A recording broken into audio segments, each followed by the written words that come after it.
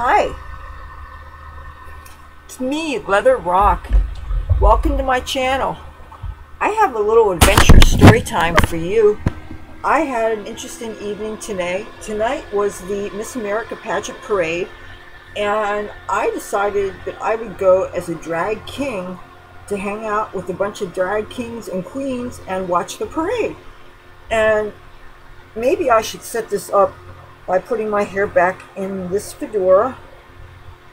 Now, this fedora used to belong to my roommate, and he threw it out for some stupid reason. I think his cat anointed it or something, and I don't believe in wasting good clothes, so I washed it, and absolutely nothing wrong with it. It doesn't smell bad or anything. It's mine.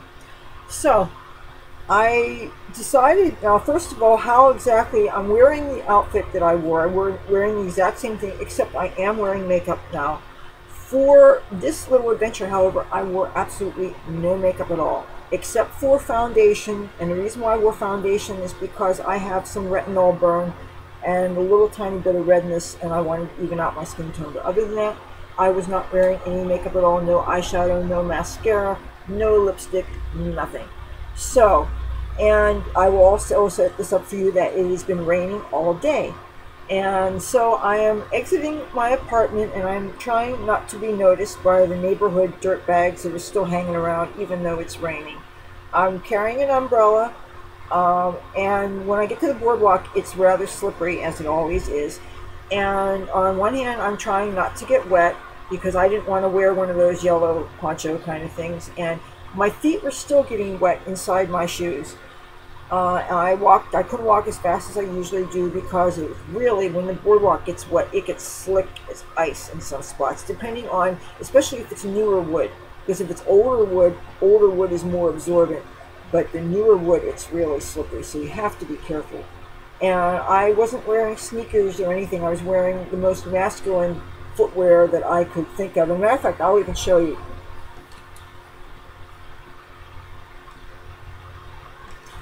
Unfortunately, they're brown, and my trousers happen to be black.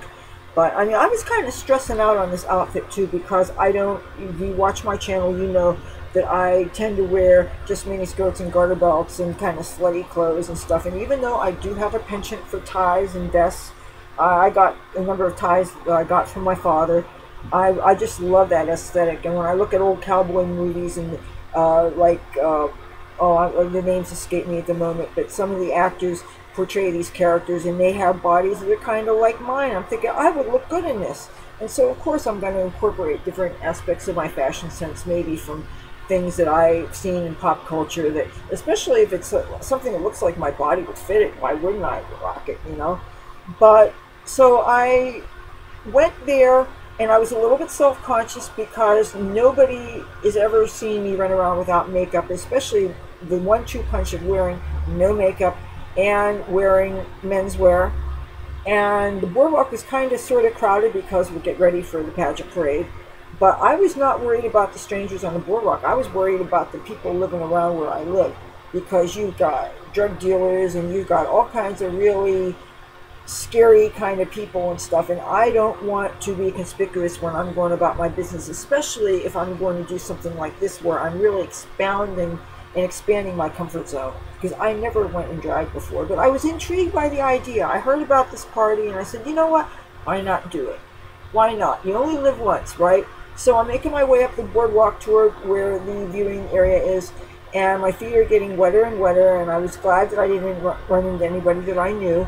So, but going out without makeup is really, now I didn't totally deprive myself in that I carried a little bag with me, and I carried a little palette that I actually used to do the makeup that you see here.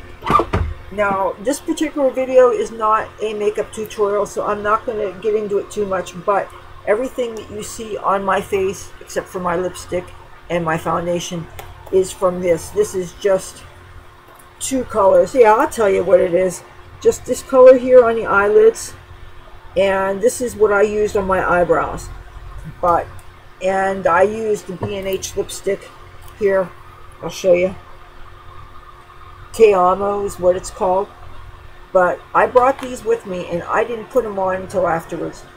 because the whole idea, if I was supposed to be a drag king, I imagined that that would be not looking like I had a face full of makeup. However, that said, when I got there, the most amazing looking people there among the drag king variety were the people who actually, the women who took the time to use like brown eyeliner or makeup and otherwise draw on facial hair. They looked fantastic. And I saw a few pictures online, and I'm thinking if I only had the courage to do that. But then I would be walking around for a couple of miles. I didn't want to do that. It'd be different if I got in a taxi or if I went with a group of friends. That would make all the difference. But when you're walking around by yourself, even there's some fashion choices that even I am not that comfortable or brave enough to do. And I live in a fairly open small town slash resort. I don't want to call it Mecca because, well, I don't want to use that word. But yeah, I did not want to do that. And then once I got there, I'm thinking if I'd only taken an extra step and maybe drawn on a mustache, and they had some women doing things with their eyebrows and they look quite good, you know. So I mean, if I'd only gone that far, but I did not feel that brave. So I got there, and we didn't have much time to hang around because soon enough it was time for the parade to start. So then, and it's kind of stopped raining for a while, but then it resumed raining again. But for a while there was really no rain. You didn't need to have your umbrella with you. And I didn't want to bring one of those, excuse me, I didn't want to bring one of those slickers with me because the only ones that we have in our house are the yellow ones, and it didn't go with my ensemble. And I didn't want to look like, I would rather suffer than make a fashion mistake. That's the way I see it. So, as far as the pageant parade, the thing stuck out to me. Okay, my favorite shoe. One of the names for this parade is called the Show Us Your Shoes Parade, because at one time that was yelled out. I'm talking about in the very early days of the Miss America pageant. So, and I like to think I know a thing or two about the Miss America pageant because it's been held and it was started in my hometown. Okay. So, but my favorite shoe by far was from Miss Alabama. It was a NASA theme. And you could tell, well, they ride on the back of floats, or not back of floats, excuse me. They ride on the back of either cars. Some of them, I believe, were pushed on rolling chairs, but they usually sit on the hood of the cars and they stick their legs out and they show their shoes. So yeah, I can't move these pants there. If I actually did a high kick or something, I would split them. I don't want to do that. I'm not really used to wearing trousers, can you tell? These don't have any stretch in them. They're quite, check it out. They feel like menswear to me, even though they're probably not. But anyway, that said, Miss Alabama's shoes, I believe they were silver and they had rockets or stars shooting out of them or something. They were really adorable. But I really enjoyed a lot of the costumes on the baton twirlers that were there. Some of them were things that I would wear totally as club wear. I really liked the colors that I saw and all the sequins, and it was nice seeing people of all shapes and sizes at these things. It was really cool. The inclusivity was really nice. And one thing was unexpected. Just before the last contestant, because all the contestants do this in alphabetical order. The next to the last one, there was this cat, like a black and white tuxedo cat, was walking along the boardwalk, along the parade route, just until it got to us. I think Alley Cat Allies has some cat feeders underneath the boardwalk near where we were, and the cat went to where the food and the water and stuff was. But it was the cutest thing. And there were some people, everybody else except me had cell phones, of course. So people were taking pictures and video of the cat, and that was a nice touch. It really was. Now, I have a few misgivings about the Miss America pageant this year. While we're on the subject, I really have always had a fondness for the Miss America pageant because I grew up with it. I mean, it being from my hometown, it always meant something to me. But now they have changed it so much that they got rid of the swimsuit competition. I mean, can you imagine a Miss America pageant without running around in the bathing suits? They've come a long way with that. I remember when they didn't allow bikinis, when it was only one piece. But through the years, they've gotten more and more permissive with things. They're not as strict with the girls as they were. In the beginning, they all had to have chaperones. They couldn't have boyfriends visit them in their rooms. They weren't allowed to be on the casino floor unless they were escorted by people. They were kept with this. You couldn't have any lack of appearance and propriety. It was very strict. They had local women who were highly respected in the community that would kind of not bodyguard them, but I believe they were called chaperones, that looked after them so that there could never be any casting aspersions on the morality of the contestants. But Miss America Pageant has come a long way, and this year, yeah, they got rid of the swimsuit competition. They got rid of the evening gown competition. In lieu of the evening gown, they are allowed to just wear whatever they want that suits their personality.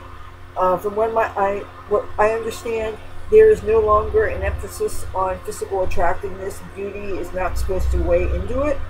And they don't even call it a pageant anymore. They call it a competition. And they're calling it Miss America 2.0. And I know that with time, progress, change is kind of inevitable, but it seems like it's really changed an awful lot.